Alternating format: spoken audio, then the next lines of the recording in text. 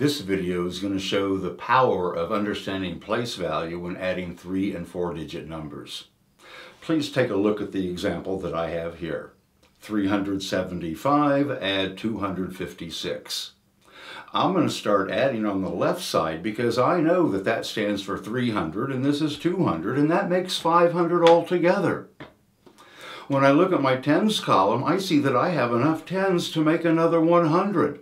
I'm going to take 30 from my 50 and put it with the 70 to make another 100, and I will actually trade those in for another 100.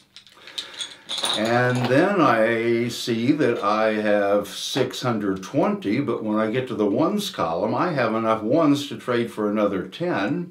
And when I trade in 10 ones for another 10 stick, I have 631.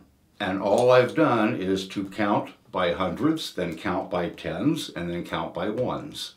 Let me show you a larger example. This is an example of adding two 4-digit numbers. Again, when I add them, I'm going to start adding with the thousands. I'm going to count to see how many thousands there are, but before I write it down, I'm going to look and see if there's any more hidden thousands in the 100s column. When I add up my hundreds before I write it down, I'm going to check my tens column to see if I have any hidden hundreds. And before I write down my tens number, I'm going to check my ones column to see if it has any hidden tens. So when I add this up, I'm starting with the 4,000 plus the 3,000 makes 7,000. But before I write down the 7,000, I'm checking to see that I have enough hundreds here to make another 1,000.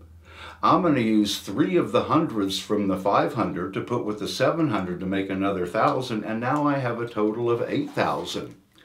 And when I used 3 of these to make another 1,000 there, I only have 2 hundreds left. I'm not writing down the 200 yet because I want to check and see if I have any hidden hundreds in the tens column, which I don't. So I'm writing down the 200. I'm coming to the tens column and I see that I have 50. My 30 and 20 is 50. But before I write it down, I'm checking my ones column and I see that I have enough ones to make another 10 and 2 leftovers. So I'm going to have a total of 6 tens and 2 ones left over.